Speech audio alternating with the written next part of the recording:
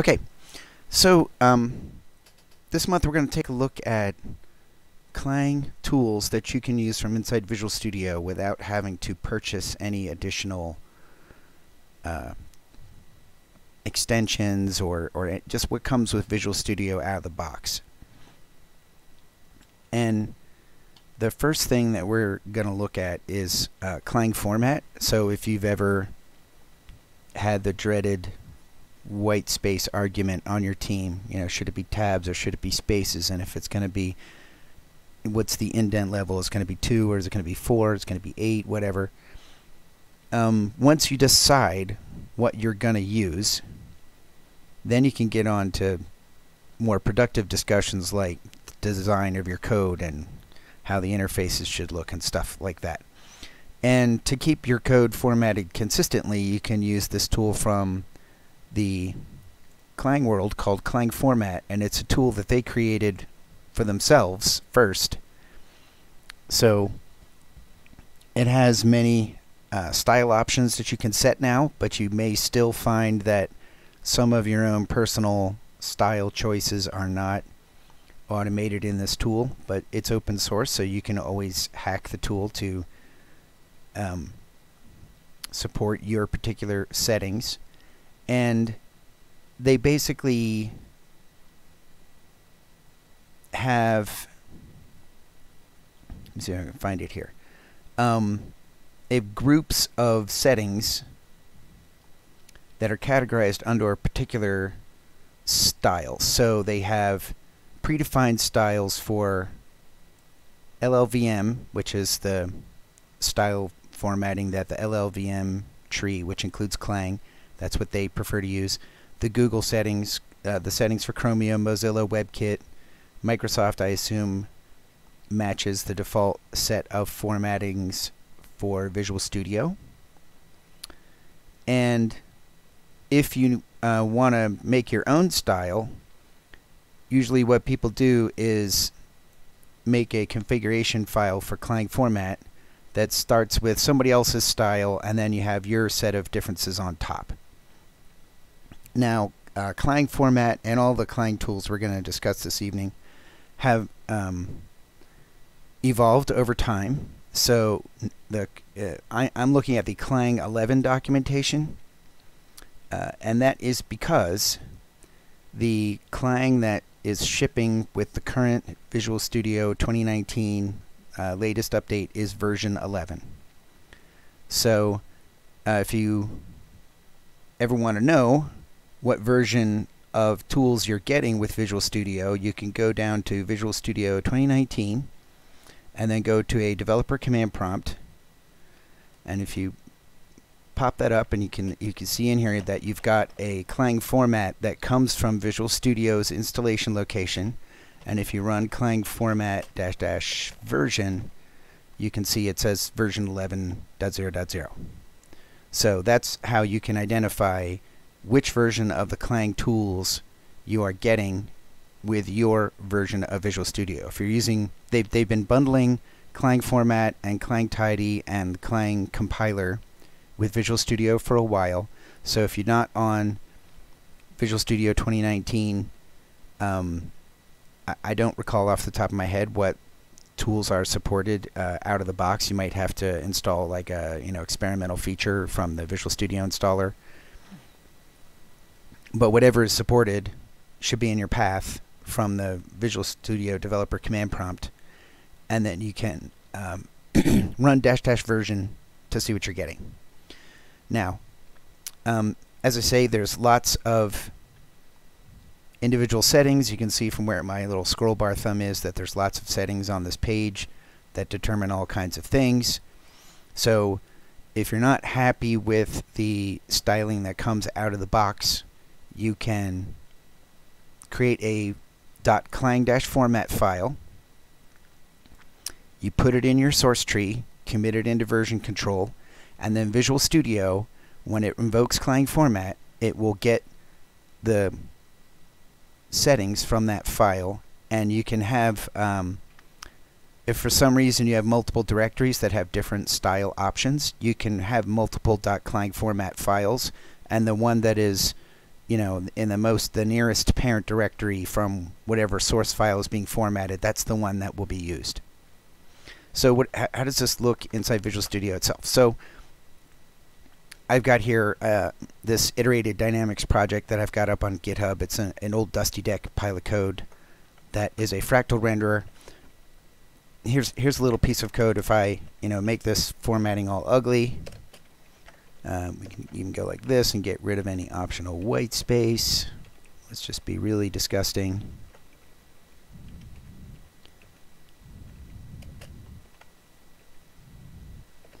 Okay, so I can take that, highlight a section of code, and then I can say, I thought I had it on a context menu. I know I've got it bound to a keyboard shortcut.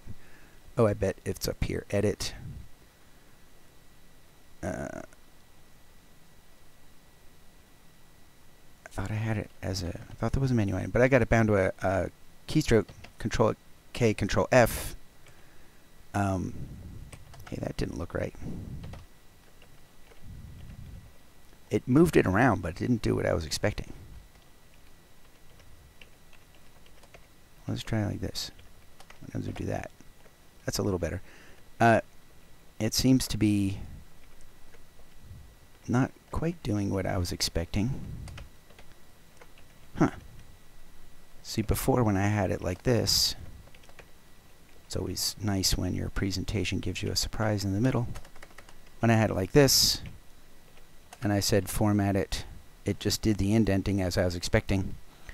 In this tree, I don't have a .clang-format file, so it's using whatever the base formatting settings are. And how do you control that? Well, in Tools Options, down in the text editor for C++, you'll see down here Code Style, Formatting. Now these are not the default Visual Studio settings. All these automatically do whatever are turned on by default in Visual Studio.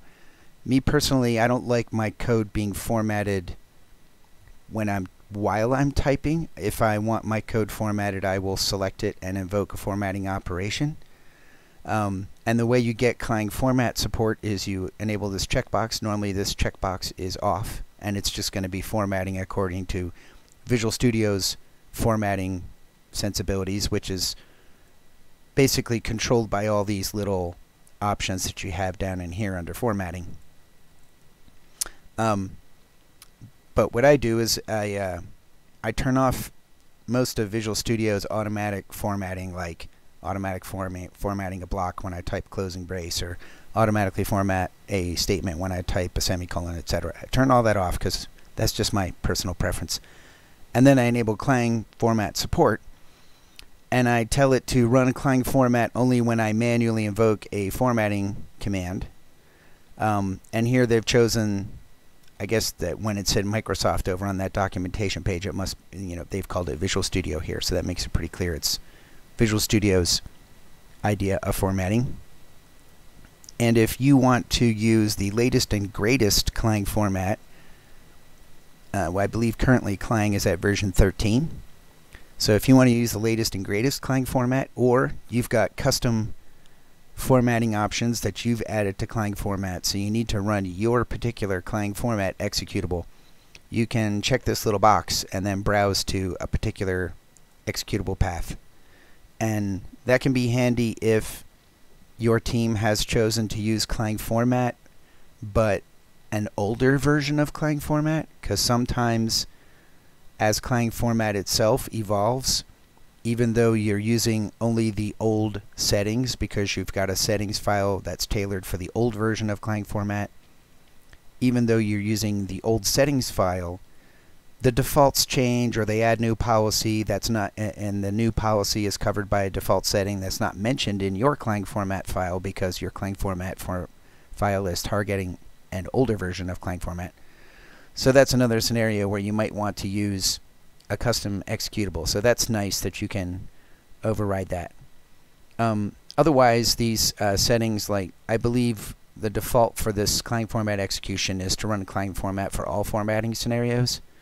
And again, because these other options would normally be checked, it's pretty much good. Anytime it thinks it needs to format something, it's just going to run clang-format on it. It can run clang-format on a selection, obviously, or you can run it on the whole file. You can just Control-A the whole file to select everything and reformat the entire file. It's also possible, if you wish, that you can, as we saw, you can invoke clang-format from the command line. So if you want to do a batch processing of, formatting your entire tree, instead of having to manually select those files inside Visual Studio, you can run clang-format from the Visual Studio command prompt, and you can run it manually on files in your tree. Now, for some Clang tools, they need a compilation database, which is basically it's a little JSON file that matches up every source file with the command line used to build that source file. And the reason some tools need that is, for instance, if it's a code analysis tool like clang-tidy, or when you use it as the compiler inside Visual Studio, it's just going to use the path to the compiler. But if using a tool like clang-tidy, which basically acts like a compiler front end, it needs to know which macros are defined, what is the include search path, and all that kind of stuff. Running those kinds of tools from the command line can be more tricky because you have to build that compile commands.json, and there are a variety of tricks to be able to get that JSON file on Windows, but realistically it's just easier to invoke those tools from inside Visual Studio. Now, so that was clang-tidy. That was clang-format. That is, how you can invoke Clang's tool for formatting source code in a consistent manner. And my tastes are kind of esoteric because they've evolved over many years of editing C and C++ code. But clang-format, even though my tastes are not my tastes are my own, developed over time as opposed to a corporate standard like the Google style guide or whatever. I mean, if you're just writing code for Google or for LLVM, it's easy. You just say use the LLVM style guide and format the code. And then usually the reason you're doing that is because you're making a contribution to an open source project that is managed by Google or LLVM. Like maybe you're making a contribution to clang-tidy itself. And in those cases, usually the source tree already has a clang-format file committed to it. So you just need to run clang-format. You don't need to supply any additional command line arguments. That makes it easy.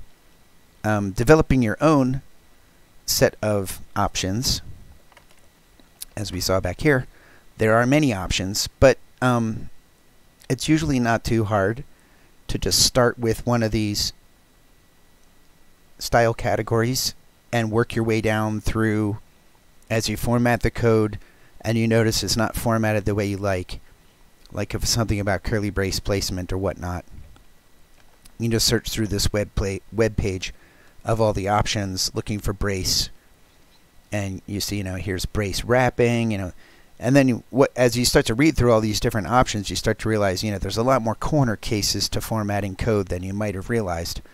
So maybe you rethink some of the things that you hadn't considered before about how to consistently format code. So that would be my recommendation if you're going to build your own format settings file from the ground up. Start with a style that seems closest to what you already are using, and then as you notice that the formatting is off, go and adjust the settings one by one. You could, of course, go through all the settings when you first create your settings file and adjust each one as you read through the documentation. That's kind of a more completist approach, but personally I don't find it's not the greatest way to spend time to tweaking all these definitions. I prefer to tweak the settings one by one as I encounter something that it isn't quite formatted correctly. And then in the end you may find it can't format it exactly the way you like. For instance, me personally, I kind of like, if I'm going to have a bunch of // comments, you know, describing things, oops, over here, I kind of like them to be lined up, but Clang likes to, it's not doing what I thought. I have a feeling it's not really running Clang format. But Clang has a tendency to line these up to the nearest like indent level instead of keeping them all lined up at a certain column. You know, kind of assembly programmer style wise, you like to have your comments kind of starting in column 40, and so they kind of reads like a parallel dialogue, the code on the left and the comments on the right. Whereas Clang likes to shift the comments over to hug them up against the statements, so that the running commentary is now kind of got a jagged indent as opposed to a consistent indent. I'm not sure why it doesn't seem to be. Let's just double check that my key binding is doing what I'm thinking it's doing. Text editor, KF, edit format selection. Okay.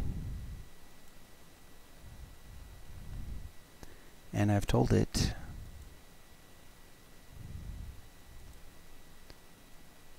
text editor, C++, code style, formatting, run Clang formatting for manually invoked commands.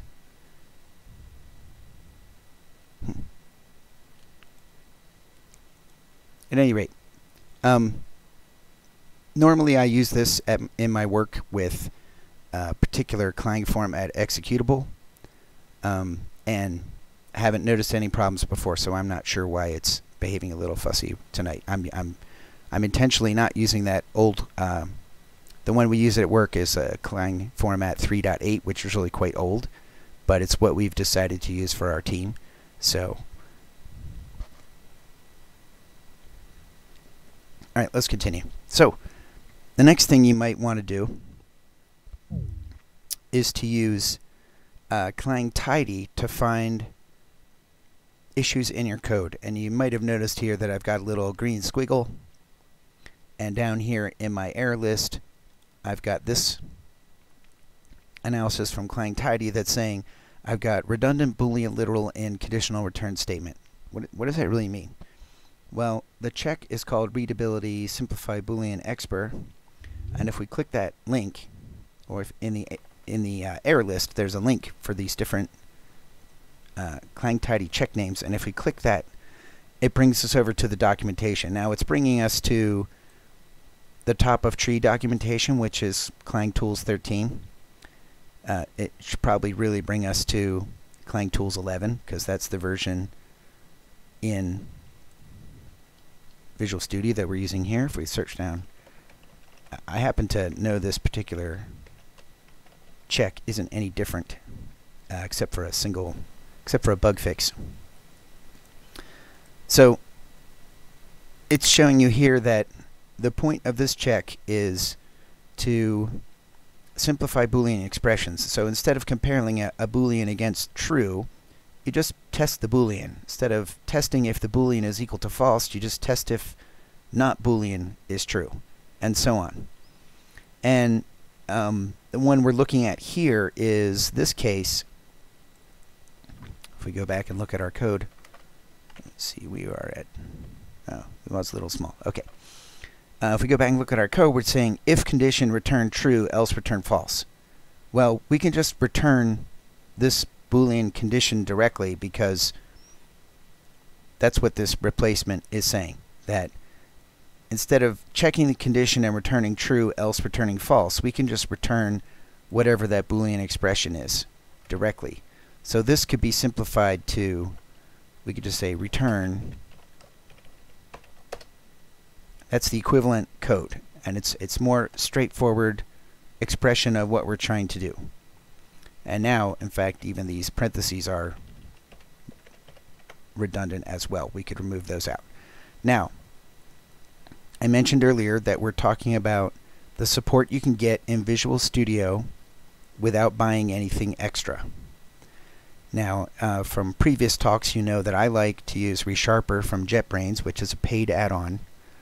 And the advantage of the paid add-on is that clang-tidy, when you run this check, it can provide a so-called fix-it, which is that it can supply the replacement code in this result column for this particular check and for many other checks as well. It can provide the simplification to the code in an automatic fashion. So clang-tidy can do that substitution that I've highlighted automatically. If you run clang-tidy from the command line and you have a suitable compilation command JSON file, then you can perform this substitution in an automatic fashion. You can do batch refactoring. You can apply a certain simplification or one of these clang-tidy checks to your entire tree and fix it everywhere. Now there's a minor asterisk there that I will cover in a moment. However, in Visual Studio, what they've done is they have glued in clang-tidy into their code analysis mechanism that they have for projects in Visual Studio.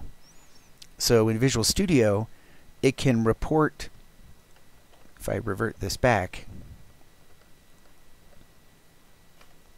let's just get rid of these two.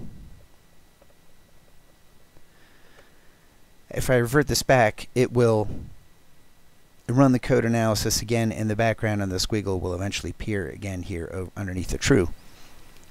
It does the analysis, but it doesn't yet have a means out of the box in Visual Studio to apply the change, which clang-tidy calls it a fix-it.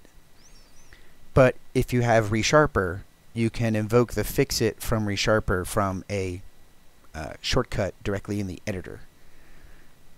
So while using the free support in Visual Studio, you can get the benefit of the checks, you don't get the benefit of the automatic fix-its, which is a bit of a bummer. They say they're working on it, but that's how things stand currently. So this stuff, the clang-tidy business is not on by default. So, and I mentioned they had it plugged in through the code analysis. So how does that work? Well, if you look at the project settings, project properties for a project, this in this case this happens to be the main executable for this little fractal renderer. You see there's a code analysis option down here. And if we go down to this code option, if you're familiar with these property settings in Visual Studio, you'll notice that options that are not the default are always shown in bold. So enable code analysis on build. The code analysis is basically an extra path over the abstract syntax tree that is created from the front end. So the code analysis can be lengthy, so the code analysis on build is normally off. I've turned Microsoft code analysis off because I just want to run clang-tidy, and I've turned clang-tidy on. And for the Microsoft code analysis, what they've got is they've got rule sets, and the rule sets contain rules that perform, each rule within the rule set performs a particular kind of check, either some kind of static analysis check. And you'll notice that a lot of them are these C++ core checks. And if you're familiar with the C++ guidelines that are being created, if we just go back over here, C++ guidelines, C++ core guidelines. So this set of guidelines have been coming together for a number of years underneath the editorial control of Bjarne Stroustrup and Herb Sutter. And it's quite lengthy. I mean, if we start scrolling through this, you see there's tons of stuff. And they've grouped them into a variety of categories. So guidelines around the philosophy of how your code should be structured, interfaces, guidelines for functions, guidelines for classes and class hierarchies, guidelines for enums, and so on. So if we go back to Visual Studio, their code analysis, they've got different core check rules for guidelines that can be detected automatically. So guidelines that can be detected by some kind of parsing tool, and it can do some kind of analysis and say like, hey, if you're going to follow those guidelines, this piece of code does not follow the recommendation. So to make this build a little bit more tractable, I turned on the code analysis at build, but I turned off the Microsoft analysis because I didn't want to run all these rules. There's nothing wrong with running these rules, it's just that it takes a while to run all of them. The default here, I believe, is the Microsoft native recommended rules. And for clang-tidy, you can supply basically the command line argument that would be passed to --checks for clang-tidy. And if we go back over here to clang-tidy,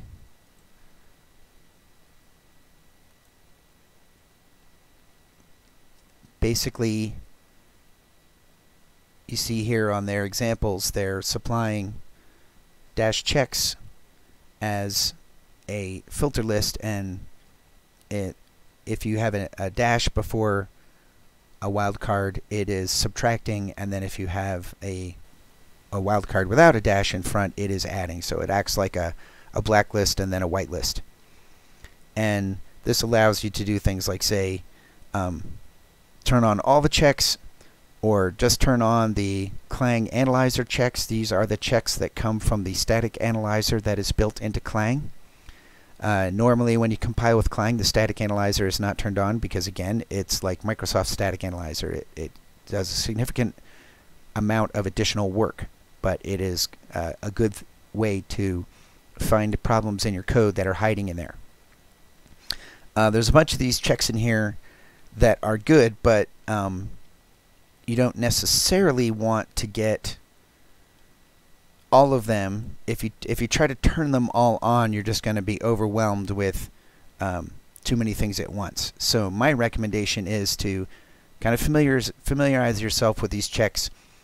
On a first pass, it's fairly easy to ignore the ones that begin with some kind of project name. These are clang-tidy checks that are specific to that particular project. The Abseil project is a open source library from Google that is kind of a foundational library that is used to sit underneath a lot of other things that Google builds on top. But if you're not using Abseil, then you can just ignore those. If you're not using Android, you can ignore those. The ones that are more interesting are these bug-prone checks. Obviously, there's a number of them, and we'll go through them all. The cert checks are from the can't remember what cert stands for. Wikipedia will tell me.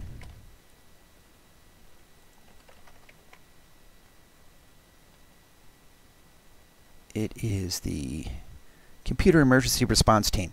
So the cert checks revolve around recommendations for C and C++ code that come from analyzing security vulnerabilities. So that's another good set of checks. The Clang analyzer checks, there's not too many of them. You notice a bunch of them are specific to OS X. They're reasonable to turn on. And there's, again, you see some of the CPP core guidelines have been implemented as clang-tidy checks. There's a bunch that come from Google. The MISC category is kind of hit or miss. Be careful which ones you pick, which ones you don't pick. The modernized checks, of which there are quite a number, are interesting because you may have a legacy code base and you want to bring that code base into more conformance with modern C++ coding idioms, but you don't want to manually edit the code yourself. So within the modernized group, we'll just take a look at loop convert. Loop convert is a check that can convert loops that walk over iterators into a range for loop. which is much simpler to read and much easier to understand. The compiler is doing syntactic sugar underneath the covers and turning it into a loop using iterators anyway. So there's no difference in efficiency, but you get better understanding from just reading a range for loop than you do from reading a loop that's manipulating and comparing iterators. And with clang-tidy, you can modernize those loops in an automated fashion. There's also, use auto, use bool literals, and so on. Use null pointer is another one that would be good to run over your code base to get replace usage of 0 or the null macro with the null putter keyword. There are some performance related checks. These are mostly things like they recognize certain idioms, and there's a faster way to do it by using a standard algorithm or by using some other variation that results in fewer copies, and therefore it's got the same semantics, but it's more efficient because there's less copying of data going on. There's a bunch that revolve around readability. We looked at the one that was simplified Boolean expression. Redundant use of CStir is another one. You've got a function that takes a standard string by reference, but it used to take a char star, and so because you have legacy code that is expecting to pass in a char star, it is calling CStir on your std string locals or parameters before you pass it into this function. But now the function's been switched to take it by a std string, so now you've got a weird situation where you make a C-style string, and then the first thing the compiler does is create a std string temporary from that C-style string, and the C-style string came from a std string in the first place. So you've got a std string converted to a C-style string and then converted into a std string temporary to satisfy the calling function. So looking for that kind of stuff can, if you've got a code base that's evolved and it's large enough that you haven't been able to manually track the changes and signatures of all these functions of the string data that's being passed around, running that on your code base could improve the efficiency of your code and performance of your code and make things better. So from Visual Studio, using their code analysis mechanism, we can get any particular clang-tidy check that we want. If we wanted to have multiple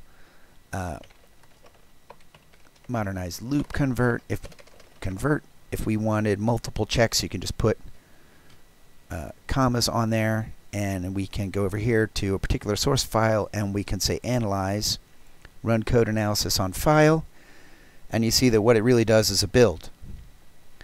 And you'll see that even though I'm building just this one file, because it's doing the code analysis as well, it takes significantly longer than just building the file.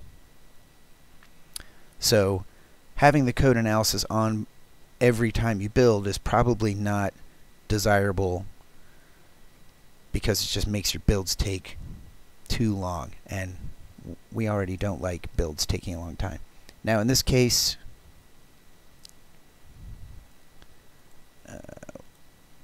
why did I lose the output? These should have shown up in the warnings when errors window. There it is. Okay. In this case, in this particular code base, it's old enough that it wasn't even using iterators, and I've already run clang-tidy on it previously, so the only reason it found this one is because this is a piece of example code that I just typed in here to show you how that works. So we didn't turn up any new warnings. It's interesting that this diagnostic, I mean, it's on by default. If we look at my settings for code analysis, I was accepting all the default checks and adding ones. If I didn't want this Clang diagnostic missing braces, I would have to say -* first to turn off all checks that are on by default before applying the checks I was interested in. And if you're just doing a focused inspection of your code or a focused analysis of these checks, that might be the best way to go, to say minus star and then add on just the one you're interested in to save time executing the default set of checks. The set of default checks is not a huge list, but any time you can save in getting the analysis done is going to be good. So the next thing that you would be interested in is using the Clang compiler as the front-end compiler, and that is also accessible from the project properties. If you go to the general configuration properties, you see here that the platform toolset that I'm using is Visual Studio 2019 V142. That's the particular compiler that I'm using. And you'll notice down here there's another choice called clang-cl. And if I choose that,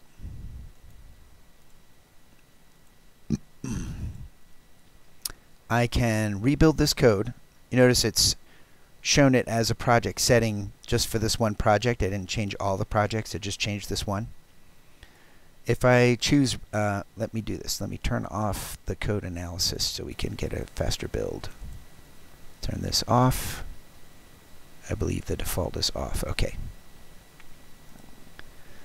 So if I rebuild this project, it's now going to build my code with the Clang front end. Now, why would you want to do that?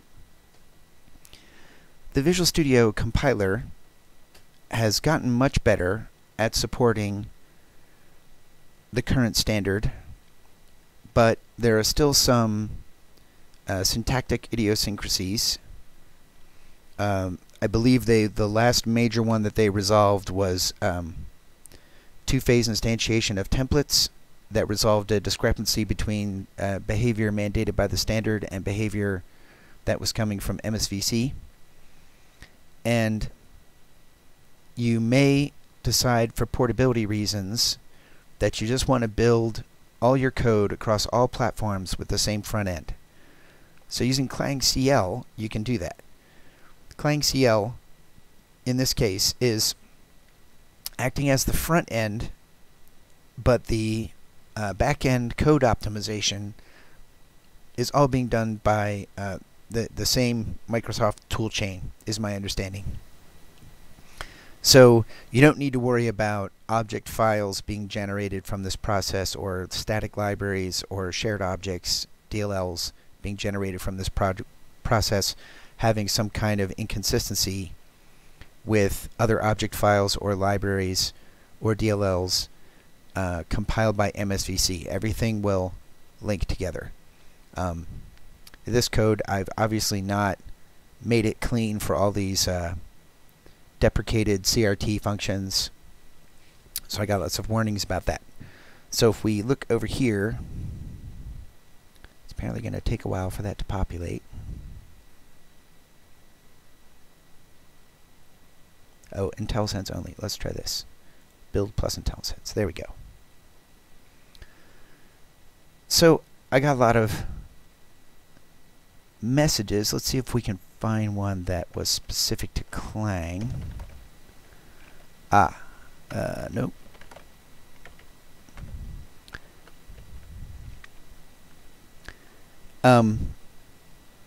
Well, actually, this is specific to Clang.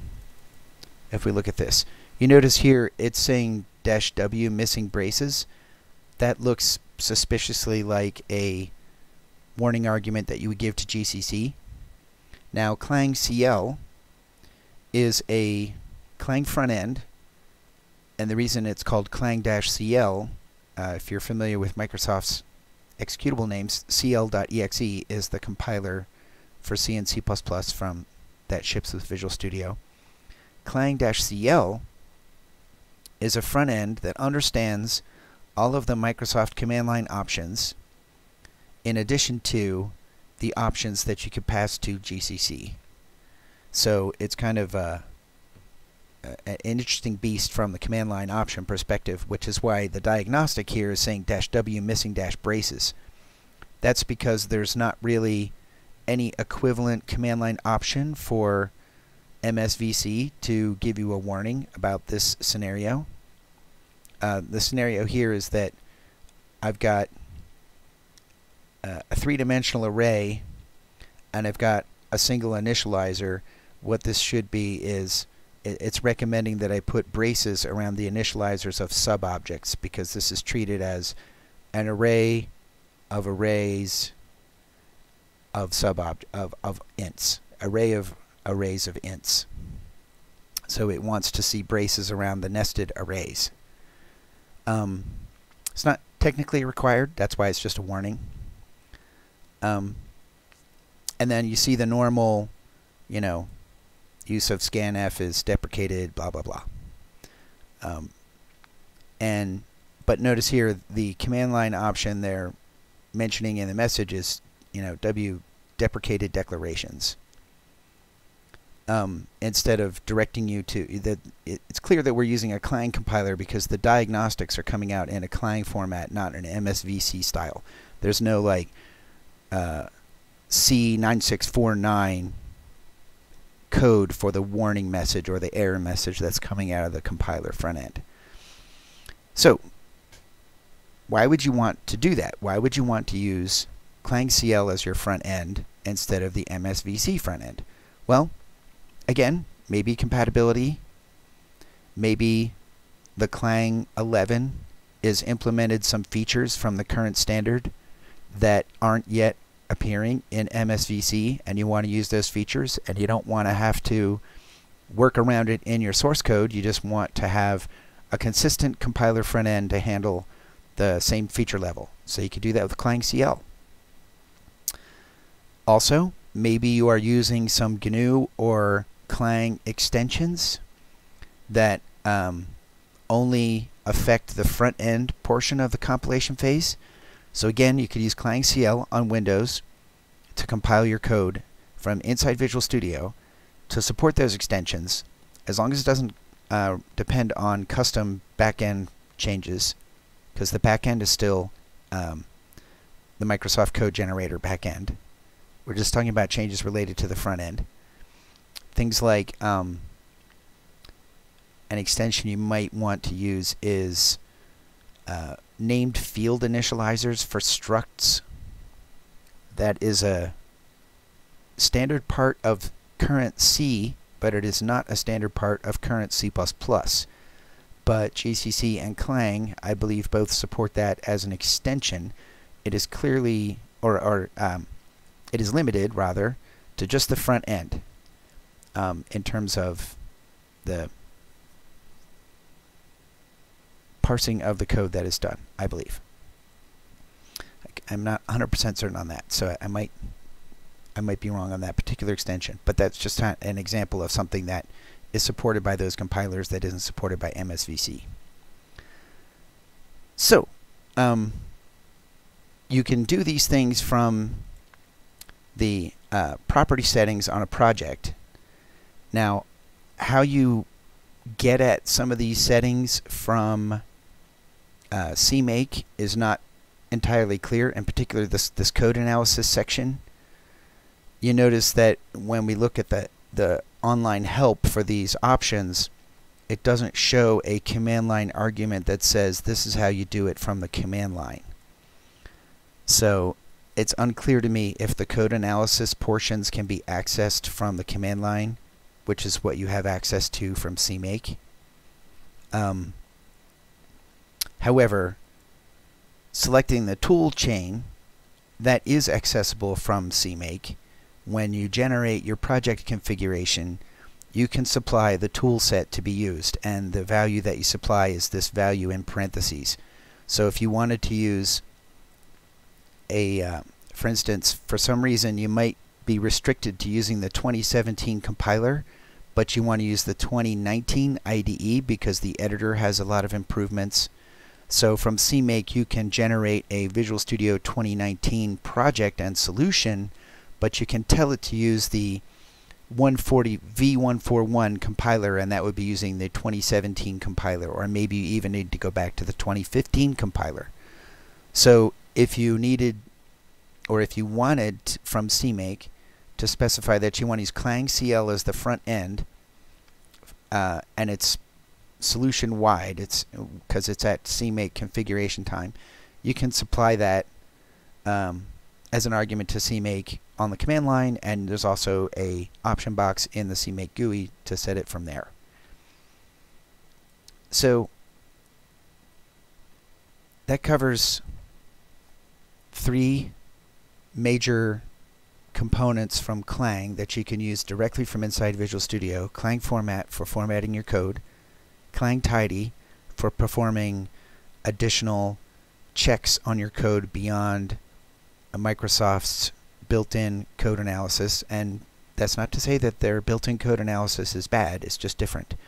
What you find with static analysis, and we've discussed this before, probably a couple years ago at this point, is that when it comes to static analysis tools, you want to use as many of them as you can, because they all have their own strengths and weaknesses. So clang-tidy can point out things that Visual Studio's static analysis can't find, and if you invoke clang-tidy from the command line, you can apply the automatic fix-its. Now, I mentioned there was this compilation database, JSON.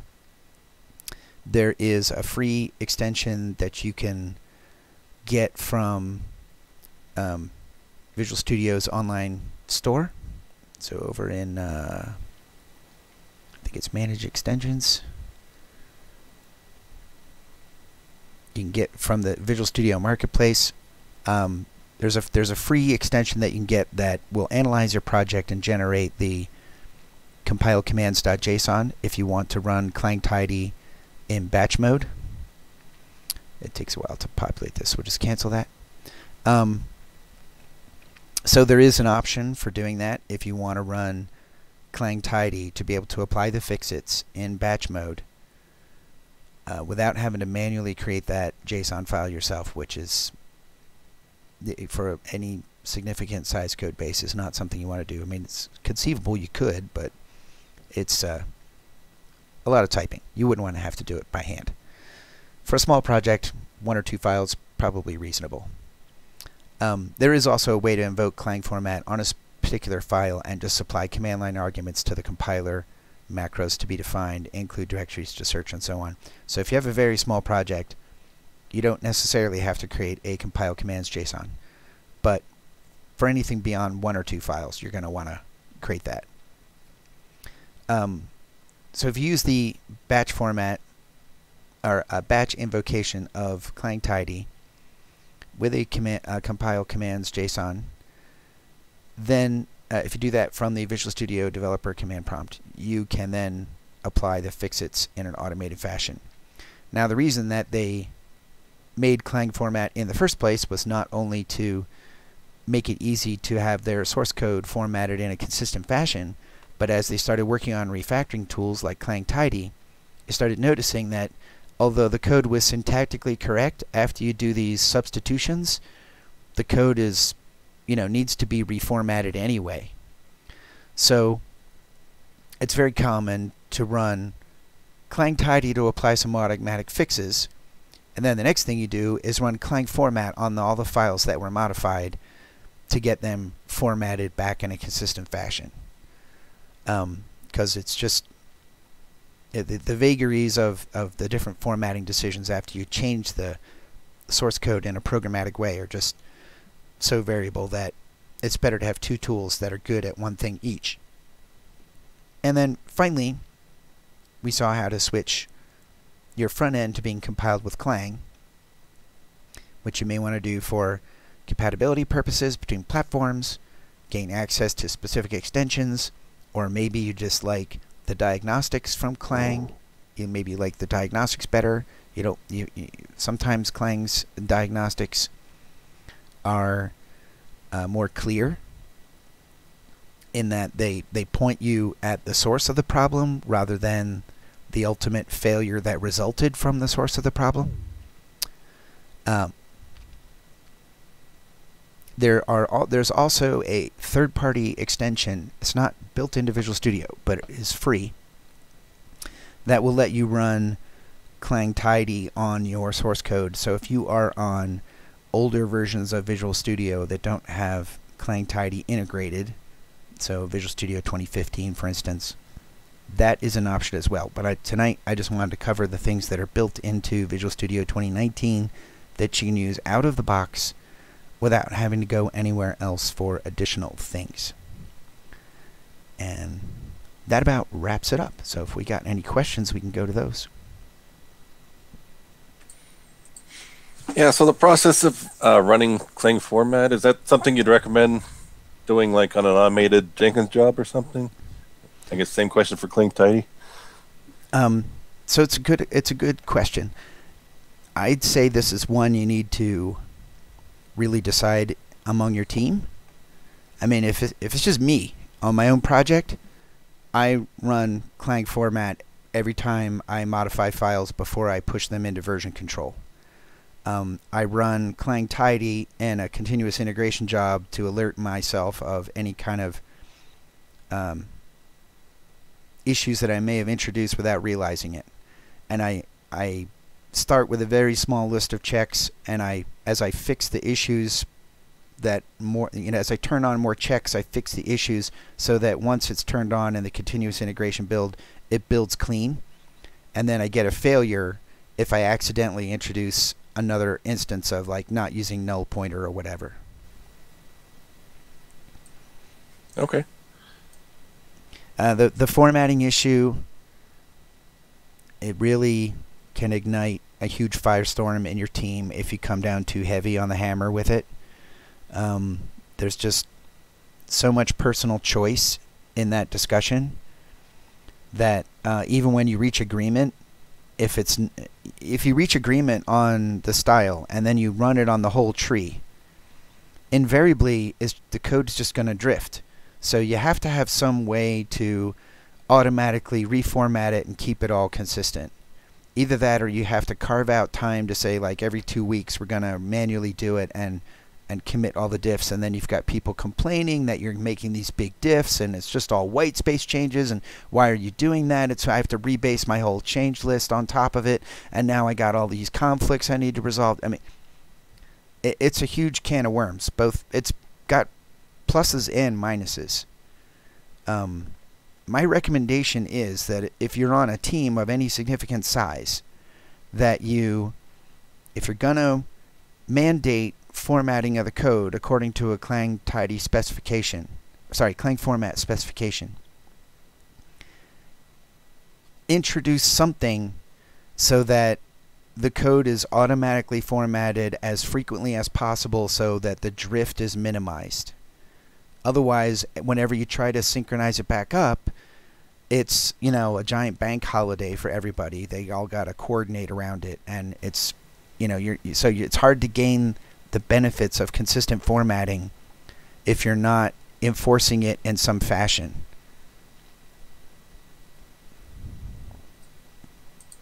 Yeah, makes sense. Any other questions? I guess there are cases where the code may compile with the Visual Studio tools, but it might not compile with Clang. I guess that's something you'd have to watch out for. That's actually a good reason to compile the code with both. So let's just for discussion's sake say your product is Windows only, or your project, if maybe it's open source, is Windows only, but compiling with both front ends in a continuous integration job can keep you away from extensions that are compiler specific and kind of give you an incentive to write code that is portable.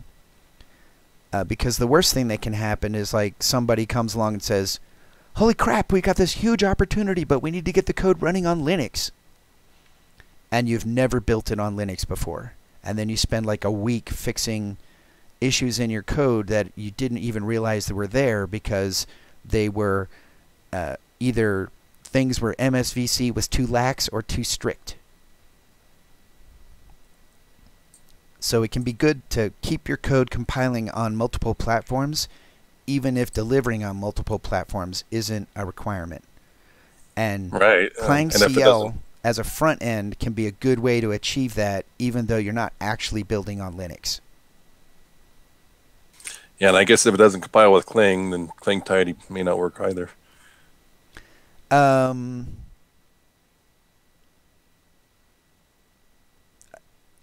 clang-tidy on Windows, I believe, uses the clang-cl front end, and the clang-cl front end is designed to be as compatible with MSVC as possible. So I believe while it won't accept syntactically incorrect code, it recognizes MSVC-isms, if you will. Okay, good to know. They've worked really hard to make clang-cl a drop-in replacement for MSVC. But there are, if you go to the Visual Studio, it's either Visual Studio or Visual C++ blog, where they talk about the introduction of clang-cl front end and how you access it from Visual Studio. They go through a couple of these scenarios where MSVC was either too lax or too strict, and how you would adjust the code so that it works on both.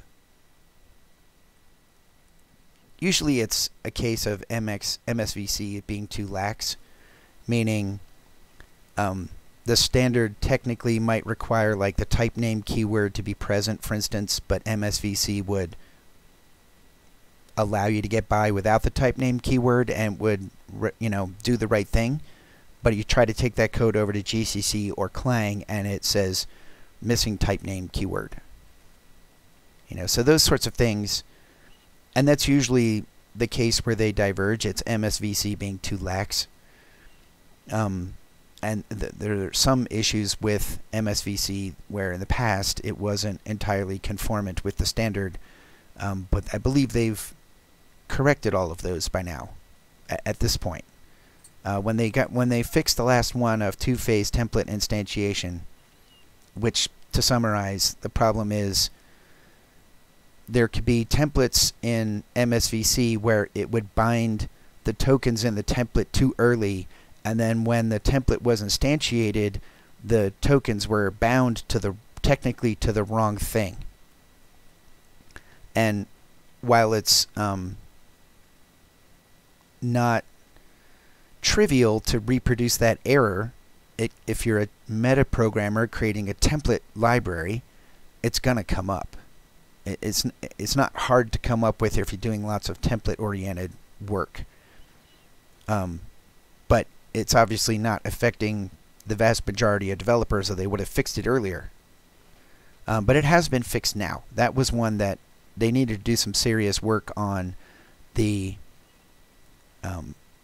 tokenizing of template declarations, because what they were doing before was turning it into a stream of tokens that would get injected at the time the template was instantiated, and they needed to do something different. So it was a change that required a fairly significant modification to the parser in order to get it to be correct. So that's why it took them a long time. But that's the last big hurdle that I'm aware of that was breaking standardization. I believe that was one of the reasons why the ranges library for a long time didn't compile on MSVC correctly. It's because the ranges library is a heavy templated based library, and it was using some of this machinery that wasn't working correctly in MSVC. And Eric Niebler, who was maintaining that library, just wanted to not worry about workarounds for older compilers. He just wanted to target C++ 17 and assume C++ 17 as a baseline. But that should be corrected by now. Any other questions? Okay, then we will end it there.